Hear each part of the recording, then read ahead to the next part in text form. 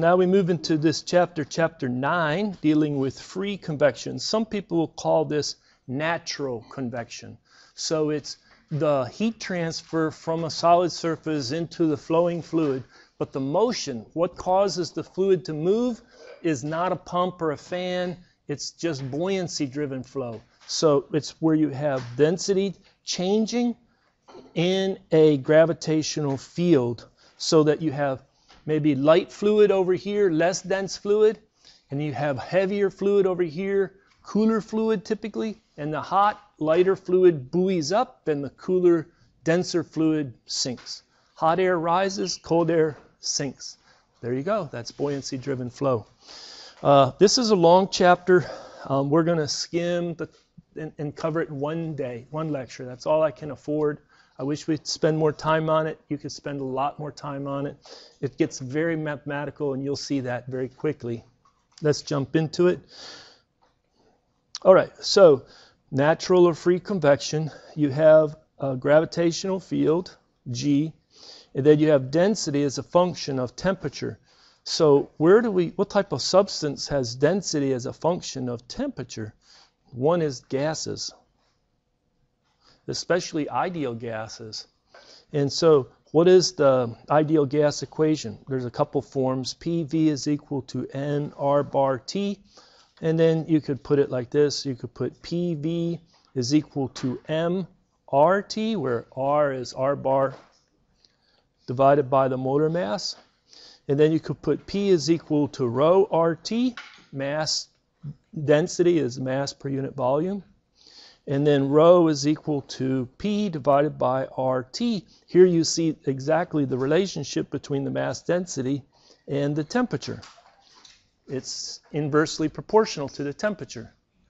And so hot air rises because it's less dense, and cold air sinks in the gravitational field.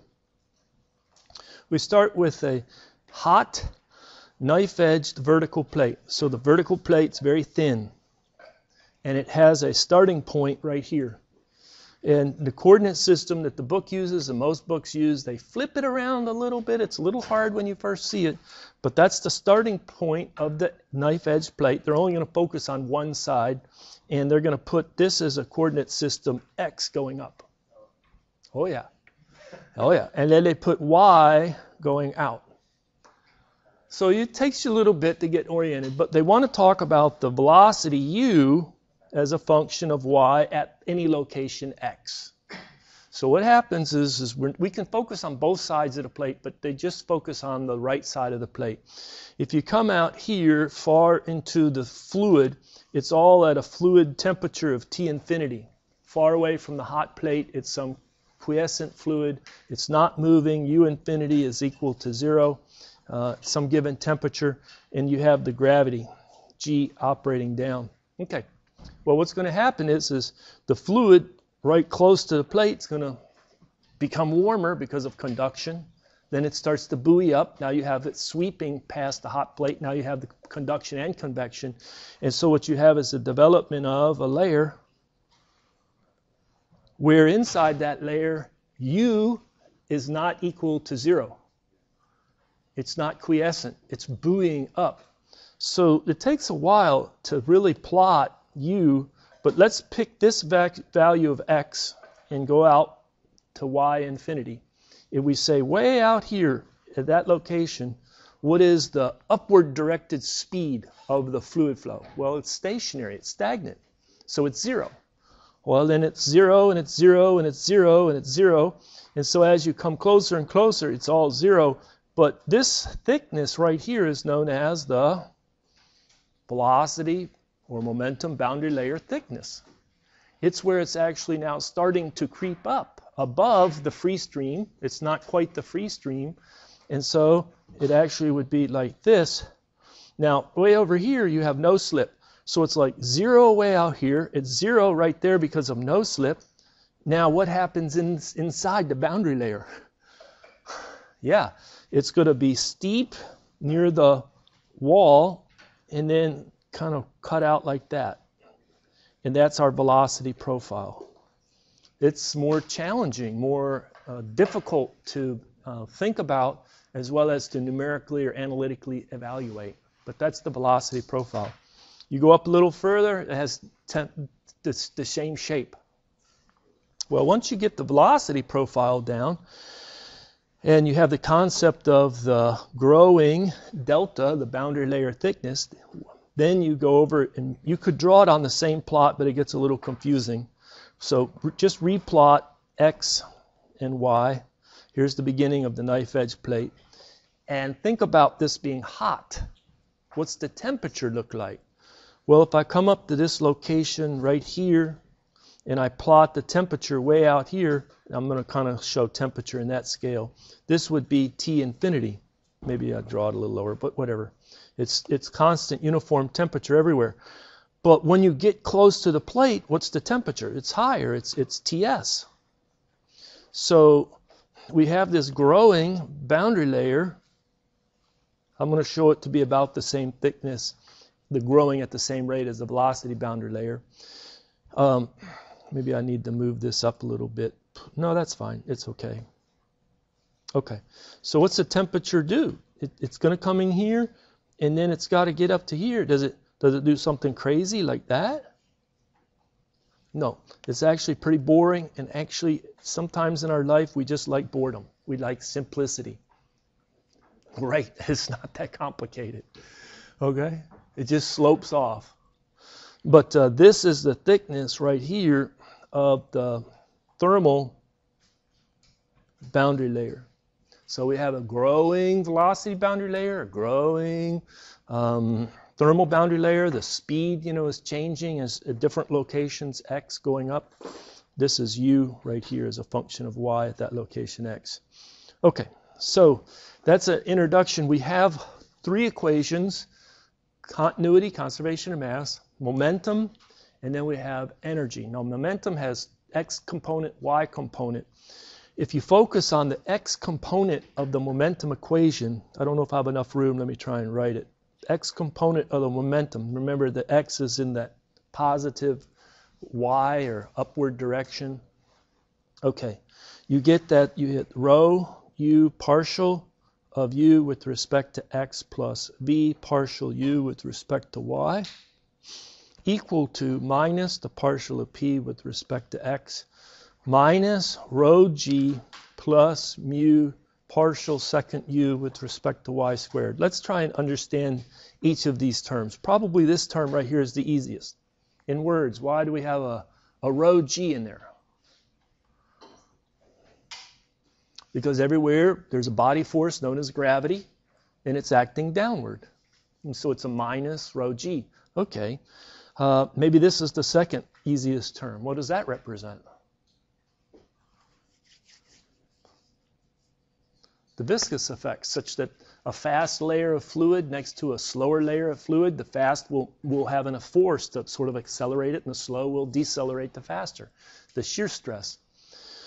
All right, what is this one? Well, if you have a pressure gradient pushing it along in the x direction, or a negative pressure gradient.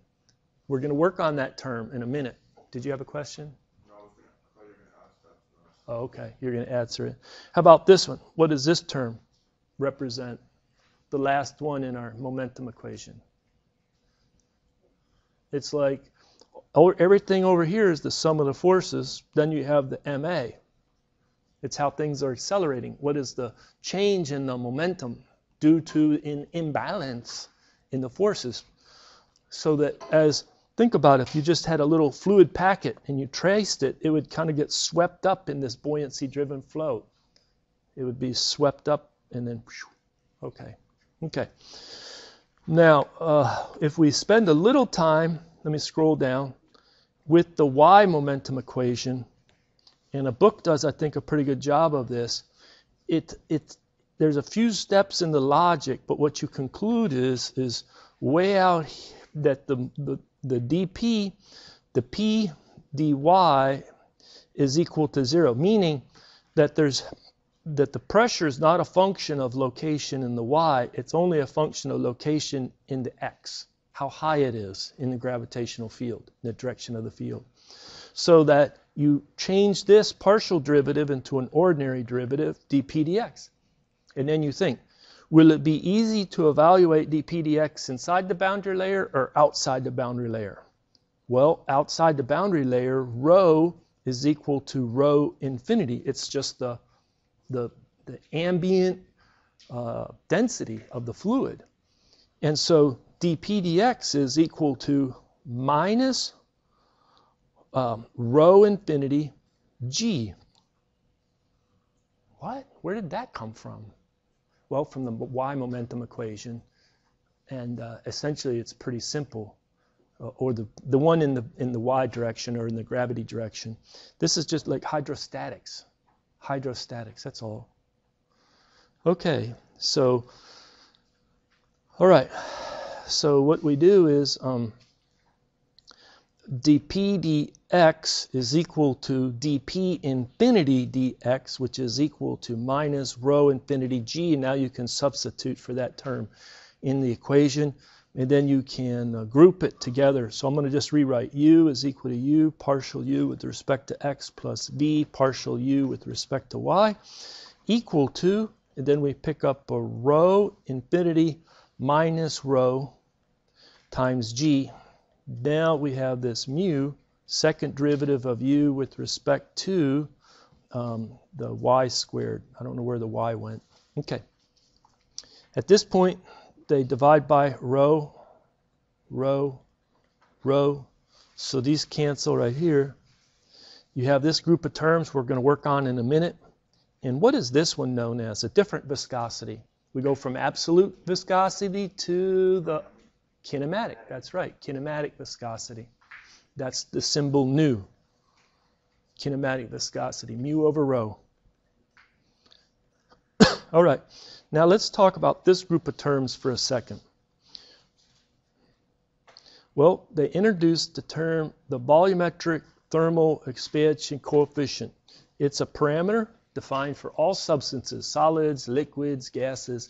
It's defined as negative 1 over the mass density times the rate of change of the mass density with respect to temperature holding pressure constant. You think, well, how does that help us? Well, just bear with us a minute here. Okay, so that's a definition of the volumetric thermal expansion coefficient. Think about it as rho as a function of temperature. Doesn't rho as a function of temperature typically go down? Yeah, it typically is. As you increase temperature, gases and a lot of other substances become less dense at the constant pressure. So again, this is all P is equal to a constant pressure. Okay, think about coming in here and I'm going to say, well, right here is T infinity, and right there is rho infinity. And now I'm thinking about changing the temperature to some new value, T, and what will that do to rho? It'll drop it to a new value, rho.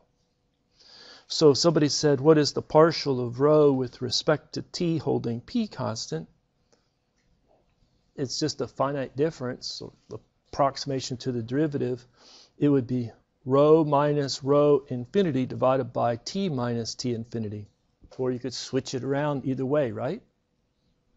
Is that equation, that looks good? It's approximation. This is approximately equal to, and it's good as if you have a small delta T. All right, so let's do this. Let's, if you switch this order, then you get a negative sign.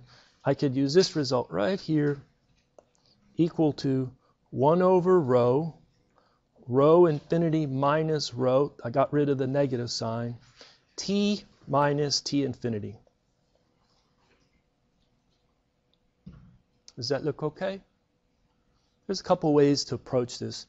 So now, if I'm looking for an expression, here I'm going to change color. I want rho infinity minus rho divided by rho. That's equal to beta times T minus T infinity. That's a big conclusion that we wanted to get to. So in our momentum equation, we can replace that term with the volumetric expansion coefficient times the temperature difference from the ambient temperature. Okay, so let me see if I have it on the next slide. Well, what I did was I wrote out, at this point I need to just summarize because if I haven't lost you already, you're about ready to get lost, right? So we have the continuity equation. We have the modified momentum equation. How did it get modified? See that G beta delta T, T minus T infinity? So we used the volumetric expansion coefficient and simplified that term right there. And then we have that viscous term. What is this last equation right here? That's our energy equation. So it's just like forced flow. We have continuity, we have momentum, at least one momentum in the x direction, and then we have energy. Well, there's a lot of ... with W-O-R-K that really is challenging, because what they do is they introduce and transform the variables, and they pick very judiciously some scaling. It's like they're going to say, well, U asterisk is U divided by some U naught, but I don't have any given speed, like a mean speed of the flow to normalize it with. But after they work with it a while, they say, you know what? U naught squared is equal to G beta T minus T infinity L. Some genius, people that worked that on. I'm not going to try and say that it's obvious. It's just that people worked on this and found that this is a good scaling.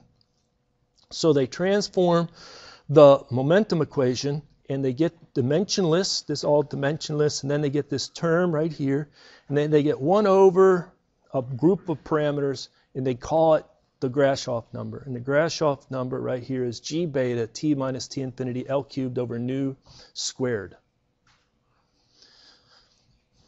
They also transform the energy equation. You get the advection, and you get this dimensionless grouping of terms 1 over Grashof times the Prandtl. And so the Rayleigh number is defined as the Grashof times the Prandtl. And actually, probably more than half of the equations are set out in terms of the Rayleigh number, not the Grashof, in convection correlations. You'll see that. So that's G beta delta T, T minus some, I'll just put delta T that's driving the flow. And then you have L cubed divided by nu alpha. Only difference, instead of nu squared, you have nu alpha, because what is Prandtl number? The Prandtl number is simply nu over alpha. It just replaces one of the nu's with an alpha in a denominator. So the game is, I know it's hard to see, but it's like, oh, I have an abstract Nusselt number, something associated with what's happening at the boundary, and it can be represented in terms of the dimensionless Rayleigh number and Prandtl number. Well, if you want to follow the textbook, they introduced a stream function, a similarity variable. They cast that momentum equation. Now it's so abstract. Third order ODE. What is this?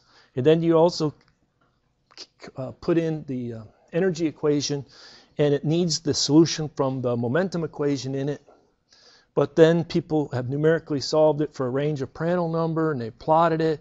And this funny plotting of parameter does look something like the velocity profile, as well as the thermal profile in the boundary layer. So kind of an analytical approach coupled with numerical solution to some difficult ODEs has gone a long way. But when they want to put together a correlation, that helps suggest the framework. We're looking for a Nusselt as a function of get me the right geometry, just like when we had force convection. Don't do flow inside a pipe as equivalent to the same correlation for flow over the pipe, external flow. No. Okay, the right geometry, and then we're going to look for Rayleigh number, Prandtl number. That's about it. There could be a friction factor or some other term in it, but we'll close it right there. And so then they have, okay, here's a vertical plate, and we're going to give you this correlation, and it's good for all Rayleigh numbers. Okay, and you can see it's a constant. Where do these constants come from? Curve fitting experimental data, and a lot of it. Here's our Rayleigh number, here's our Prandtl number. So the theory suggests the form, and then experimental data gives us the structure of that equation. Now, here's another one for the same problem, vertical plate, but here's the restriction that it's less than 10 to the 9. Why is it less than 10 to the 9? Because the Rayleigh number, based on the height where x X critical is equal to 10 to the 9. That's where the transition is spermally. It's been found to occur between laminar and turbulent flow. Yes, you can get turbulent natural convection. Often you get laminar natural convection. Now, why would you use this one instead of that one? They say this one is a little more accurate. On an exam, this one will work for all Rayleigh numbers. Go for it. Okay. I think the equation sheet, both of these are given. So you're going to have to kind of look at your equation sheet, become familiar with it before the exam. Yeah, this is curve fit, but it's curve fit for laminar flow data, and they say it's a little more accurate for laminar flow data. But all these correlations have a large uncertainty, so that what's a little more accurate when you have a large uncertainty anyway.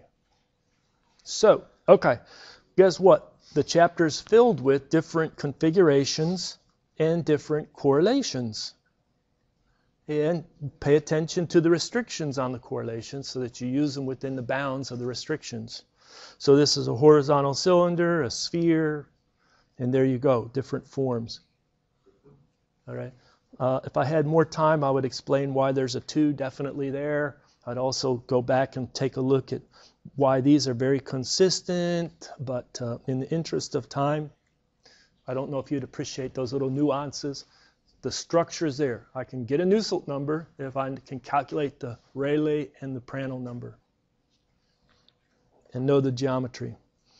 Here they have it where, okay, we can have a very simple form where the Nusselt is a constant, Rayleigh to a power, okay, like, what is that, n or an m?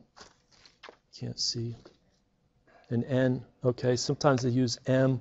This is an exponent n. And depending on the range of the Rayleigh number, here's the right c and the right n. Very easy to use. Or, guess what? Somebody curve fit the whole range, going out to 10 to the 12th. And so you can use this. They should compare pretty well. So, again, you have choices. All right. Also, I don't emphasize like going theta equal to 0 all the way around here to the backside or pi. But the local Nusselt number, yeah, it's a function of the location as you go around. We're just happy to get an average Nusselt number for the area around that sphere or cylinder. All right. So for an ideal gas, we want to actually compute beta. So I think the ideal gas, we already did that rho is equal to P divided by RT. True? We just did that. Sometimes I'll write it like this. P molar mass divided by R bar T. Instead of R, I have R bar, the universal gas constant. Then I need to know the molar mass of air. Okay. Can you take and differentiate rho with respect to T holding pressure constant? Well, the P is constant, the molar mass is constant, the universal gas constant is constant, so I have to differentiate 1 over T with respect to T, negative 1 over T squared. All those calculus classes, right? So now I take that result, stick it in here. So that's negative P molar mass over R bar T squared. Then I multiply by negative 1 over rho. 1 over rho is P molar mass over R bar T. The two negatives turn into a positive. The pressures cancel, the molar masses cancel, the R bars cancel, and one of the temperatures cancel. And so for an ideal gas, and students just love that equation. Oh, this is simple. Beta, the thermal expansion coefficient for an ideal gas, is 1 over T. Now, I want to save you. I do not want to see any of these errors on the final exam. Let me tell you 2 of them. One of them, somebody will say, "Whoa, I found that I have to evaluate this at the film temperature of 30 degrees C. I need beta at 30 degrees C. Beta is 1 over 30. Why is that wrong? Why is it beta is 1 over 30 plus 273 correct? because the equation that you started with for the ideal gas, density is the ideal gas equation. It expects and needs and demands the absolute temperature, not the relative temperature. So it goes back to that little starting point of what the ideal gas equation is. So don't put anything like 1 over degrees C. It's convert to K, put that in, and the units of this is 1 over Kelvin. Okay, the other one, somebody says, I'm working with water. Can I have natural convection with water? Yes, I can have buoyancy in water. It won't be as strong typically as buoyancy in gases. Gases really expand when they get hot and contract when they get cold, but water does the same thing. There's some buoyancy-driven flow. And they'll say, okay, for water, great. Beta is equal to 1 over T. Why is that wrong? Water is definitely not an ideal gas, right? But we fall in love with this equation, and we want to use it day and night. We want to use it for liquids. We want to use it for gases. Use it for gases only, ideal gases only, okay? Somebody says, I'm forced to solve a problem where I need to get this parameter beta for water. Where am I going to get it? Guess where you get it? The same table where you get the thermal conductivity or the diffusivity or the viscosity of water. And yeah, I know it's hard to see, but it's this column right over here. That's the expansion coefficient beta times 10 to the 6. So here's a clicker question for you. I'm looking at the temperature 290. And I read across the table, and I see this value 174. And I look up at the header of the column, and I see beta times 10 to the 6 in inverse Kelvin. And so the clicker question is what should I bring down for beta? Should I say beta is equal to 174 inverse Kelvin, or 0.000174 inverse Kelvin, or 174 times 10 to the 6 inverse Kelvin?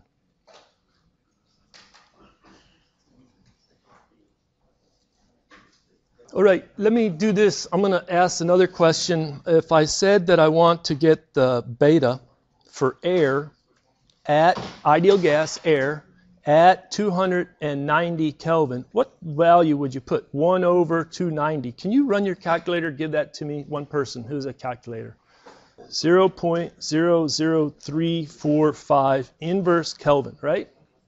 Is that right? Yeah. All right. Is that good? Okay. Would you expect beta to be smaller for a less thermally expansive substance like water? Yeah. So that's a little hint. So I would expect the beta for water to be less than the beta for air. And what did we say the beta for air is? That value. Same question, another 30 seconds. I want to see if I can get 100% correct. Back to what is the thermal expansion coefficient for liquid water at 290, A, B, or C?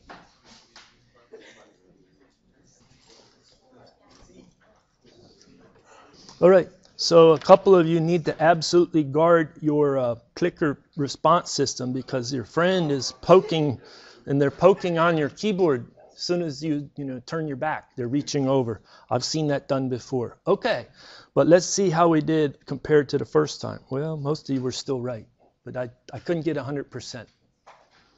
All right, I tried. All right. So when you see this, you just have to know, okay, what I'm expecting a really small number here, so I multiply by 10 to the minus 6, and this is 174 times 10 to the minus 6. Here's another clicker question. The thermal expansion coefficient is always greater than or equal to 0. What was the definition of beta? Negative 1 over rho, partial of rho with respect to T at constant P. Is that always positive?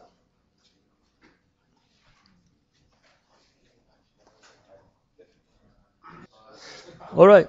So what's the clue here that people said, no, I think it can be negative? What did you do?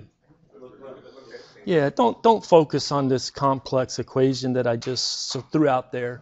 Focus on this right there. Right? And you say to yourself, hey, this is negative. What's happening here? Well, this is not on the final exam, but I hope that I can just spend a few minutes and you appreciate it. We should know something about the most plentiful liquid around here on the planet, right? Water. And one of the things that you know is when you have a glass of water in the summer, you want to put a little ice cube in it. You put the ice cube in and it sinks to the bottom of your glass of water. Does it not or not? No, it floats. It floats. It floats. The water, the ice cube floats. The ice cube is water. The liquid water is water. But some solid, it freezes. It expands on freezing. And that's really unique. But at what temperature is liquid water the most dense? At 4 degrees C. At 4 degrees C. It's kind of a very interesting fact that there is a peak there. It's maximum density, and it's almost 1,000, but we round off to 1,000 kilograms per cubic meter. Now, out here, this is where everything in your intuition's happy. Because as water gets warmer, it becomes less dense. So your intuition is happy. The warm water is going to buoy up, and the cold water is going to sink. But what happens between 0 and 4 degrees? If I warm the water up, let's say from 1 to 3 degrees C, what happens to the density? That means the warmer water, I know 3 degrees C is not very warm, compared to the cold water, 1 degree C, is more dense. It's going to do just the opposite. The warm water is going to sink, and the cold water is going to go to the top. But this is really important in lakes.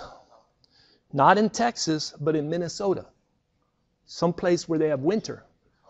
Because they have a lake, and as the water gets cold and cold and cold, it all essentially gets really, really cold. But then the cold water collects at the top, because doesn't the lake freeze from the top down and not from the bottom up? And down here may be like 3 or 4 degrees C or 2 degrees C, and then up here 0 degrees C, and it's freezing. True? So this is not on the final exam. I hope you enjoyed it. Let's move on. Put it on the final exam. Let's solve this problem. We have a 200 millimeter diameter and 1 millimeter thick silicon wafer. And so the wafer is like this, little thickness to it. And it's actually horizontally oriented. I forgot to emphasize that. It's a horizontally oriented. It's not like a vertical. It's a horizontal wafer. And initially the temperature is 280 degrees C. That's the temperature initial of the wafer. And it's allowed to cool in a quiescent ambient air where the temperature of the ambient air far away around it, T infinity, is 75 degrees C. This is a made-up problem, okay? The wafer cools by natural convection and thermal radiation, both. Often when you have cooling by natural convection, something, especially at elevated temperatures like this, thermal radiation is not negligible. It can be very important, and it will be in this case. So you have it both from the top and the bottom of the wafer. The emissivity for the thermal radiation is 0.7 for the wafer. And the large surroundings, so the temperature of the surroundings is equal to the temperature of the air, which is 75 degrees C. So there's not like the walls that are a different temperature of the surrounding than the air in the room. So the air in the room and the walls and the ceiling in the room have the same temperature. All right, what is the initial rate of cooling from the top surface by convection?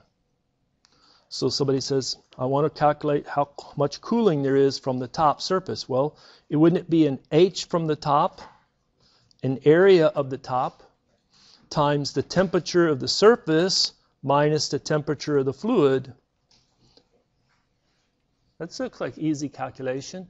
Yeah, well, all the work is right here, isn't it? It's not in the area. That's pi d squared over 4. And the two temperatures were given. How am I going to get the convection coefficient for a hot plate, a round circular hot plate sitting in this air? Well, I'm glad other people have studied this problem before us. because they say, okay, we've got this plate sitting here, and if it's hot, what does the air on top of it do? The cooled air will sink, get warm, and buoy up. And then it'll be like a jet stream of warm air here, but then some cold air will be coming down in locations, and then you'll get this natural convection that'll cool it. Maybe it's not very large in diameter, and maybe it's just falling in the middle and then going up on the sides, not too complex, or maybe it's a lot of little pockets of falling and then collecting. And they say, well, use this as a characteristic length that's described in equation 929 of the textbook, which is for this buoyancy-driven flow. It's the area of the surface. This time it's a disk, pi d squared over 4, times the perimeter. That would be pi d. So we cancel d over 4. So you have your characteristic length. We have to go scour through all of these equations, find out which is the appropriate one. So I have a hot plate with cold fluid falling down. So the upper surface of a hot plate, that's it. That's how you phrase it. And so you say, well, I'd like to use this equation. I take a look. I have to calculate the Rayleigh number using this length scale. The length scale is 0.05 meters. Probably a few people have already calculated that. And we want to calculate the Rayleigh number based on that length scale. The equation is G beta delta T L cubed divided by nu alpha. I have to get the right film temperature to evaluate my fluid properties. So the film temperature is just simply the temperature of the plate plus the temperature of the fluid divided by 2. Okay? When I calculate the film temperature, it comes in for this problem 450 Kelvin. Right? Then I go to my air table. We did this last time. Get on the right line for 450 Kelvin and read off, and be careful not to get off on the wrong line, because we're going to need nu. Do you think nu is 32.39 meters per second squared? Or do I need to take into account this 10 to the 6 in the header of that column? I think we better take into account. So we put times 10 to the minus 6 meters squared per second. Yeah. And then likewise, the thermal conductivity. It's not 37.3. The thermal conductivity is 0.0373 watts per meter Kelvin because it is 10 to the 3. And then you're going to need nu, and I don't know if you need mu, but you need nu and mu, nu and alpha and K and Prandtl number, etc. Okay, so we go back here, and I know there's a little bit of work, but you have to calculate the Rayleigh number with that length scale. And I checked that it was in this range. And then what I did was I plugged it into this equation, and I calculated the Nusselt number for the top to be 13.273. I know too many digits, but once I have the Nusselt number, I want H on the top, don't I? That's the Nusselt number times the thermal conductivity divided by L. I just unravel the Nusselt number. And so it comes in, the H comes in off the top of 9.9 watts per meter squared Kelvin or degree C, either one, temperature difference. About 10. It's good. You solve a few of these problems, you get a sense of the magnitudes, good. If it came in at 900, I'd look for my error. If it came in at 0.009, I'd look for my error. About 9, good. So what we can do is go back here, 9.9. The area is pi d squared over 4. Temperature difference is the 280 minus 75. And you calculate 63.8 watts. All right, how about from the bottom? Well, what we have is a hot plate, right?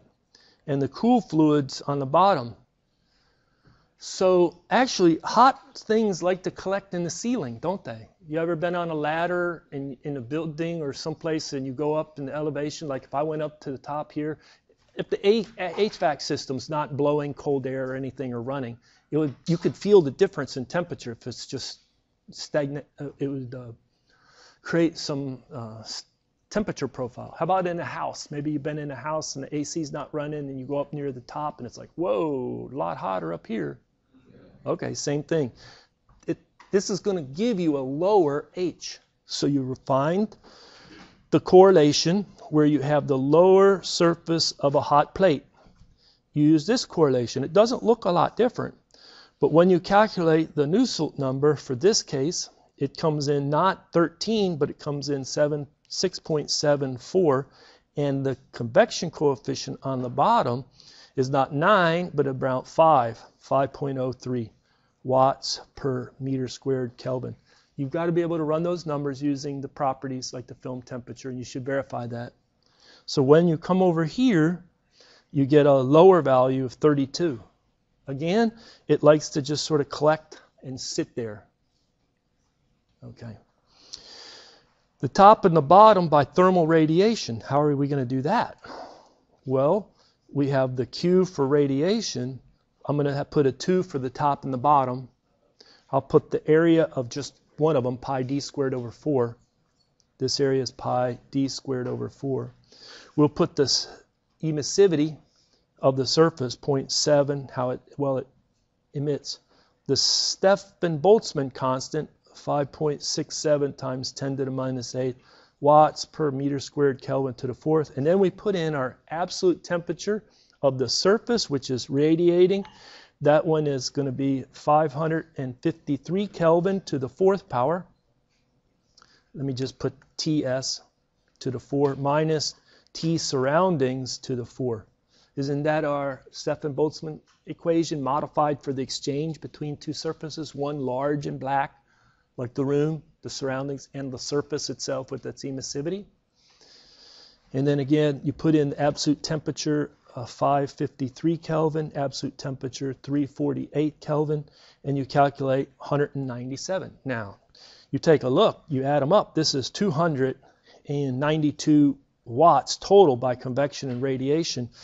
The 67%, 2/3 of it is by thermal radiation. Again, thermal radiation when you have natural convection is often not negligible. You need to account for it because the convection, natural convection is so often very low. And then if you look at these two, this is 11% and 22%. It's twice as much off the top as the bottom because it wants to sweep it off the top and it just wants to stagnate underneath on the bottom. All right. Hopefully that was insightful or helpful. Any comments or questions on that problem? Good. Should we press on?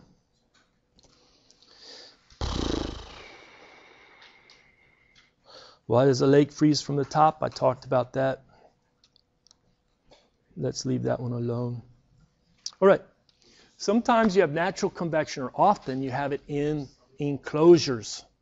And this one is a common one where you have a rectangular cavity where one side is at a certain temperature and the other side is at another temperature, T1 and T2, right here. And this like two window panes, right?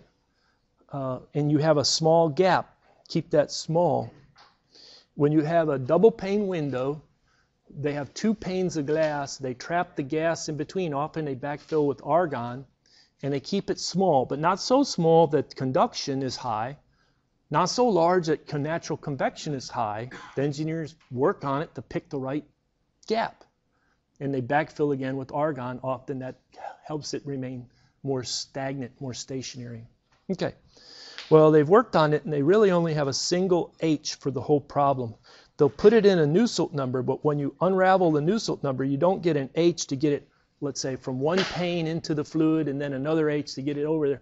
It's just from this T1 to this T2 in a thermal network, you just have 1 over HA, this single H to move it from one surface to the other surface through that layer of enclosed fluid. Well, let's take a look at the correlation. Do you see that it's a Nusselt as a function of Rayleigh, Prandtl, and then you have this geometry. Notice that this equation works for H over L between 10 and 40, a wide range of Prandtl number, a wide range of Rayleigh number. This equation works for a little larger range, H over L down to 1, but also up to 40, a narrower range of Prandtl number, and a, you just have to check those Rayleigh number, 10 to the 6 to 10 to the 9. Okay, here's the problem. A vertical double pane windows, just like we talked about. You have a rectangular enclosure, and you have gas inside. Okay, it's got this height, both are 0.6 meter. And L is this gap of 0.025 meters. And it's filled with air, so we can get the properties easy. Otherwise, you got to look up argon or other properties. It separates the room air.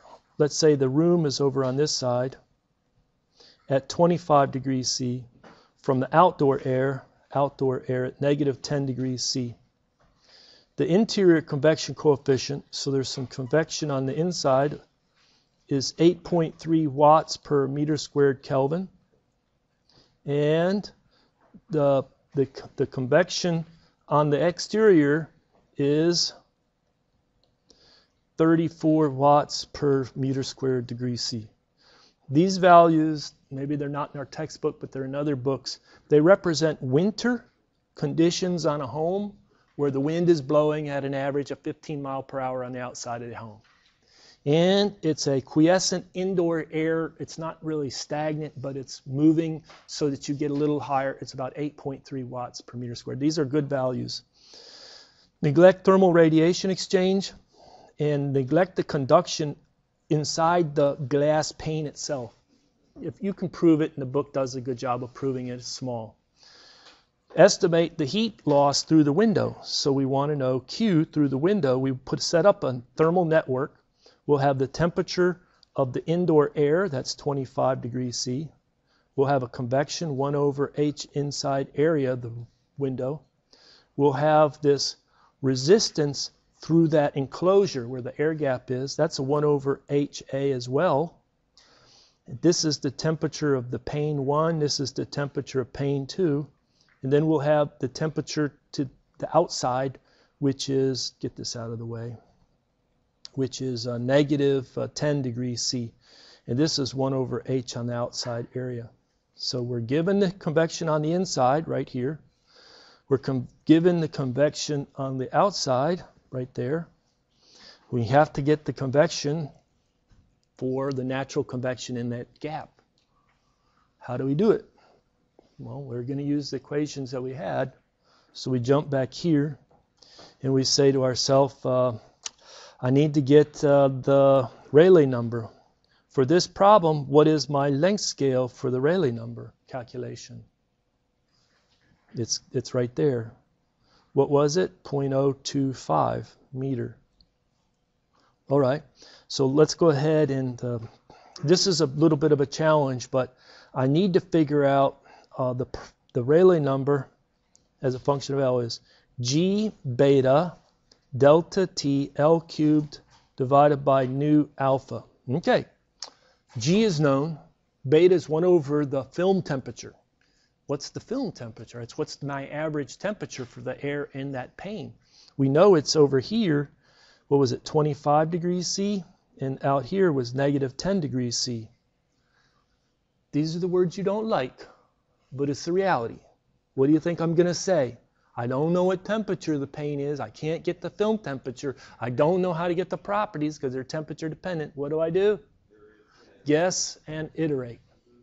Yeah, I know. So we'll say maybe it's 20 degrees for the first pane, and maybe it's, I don't know, negative 5 degrees C. Oh, you're going to guess. And now you're going to say, what's my film temperature? You're going to have 20 plus negative 5, that's 15 divided by 2, about 7.5 degrees C. Add 273 to work in Kelvin, and go get my nu and my alpha, and I'll need my thermal conductivity as well as Prandtl number. Okay, I didn't say it was pretty, but you have to do that. Okay, once I get a Rayleigh number, I want to check to see if this correlation will work. Let me do this. This will come in after you iterate. It'll come in around 17.5 degrees C. And this one will come in at around -8 degrees C. All right. And so you can get a film temperature in the gap of around 278 Kelvin, the temperature film. You can go get your fluid properties. Then you can calculate the Rayleigh number, and it comes in at 5.31 times 10 to the 4. Does that work in this range? Yes. Our height to length ratio, I didn't check that, was 0.6 divided by 0.025. That's 24, right? Does that work in this range? Yes.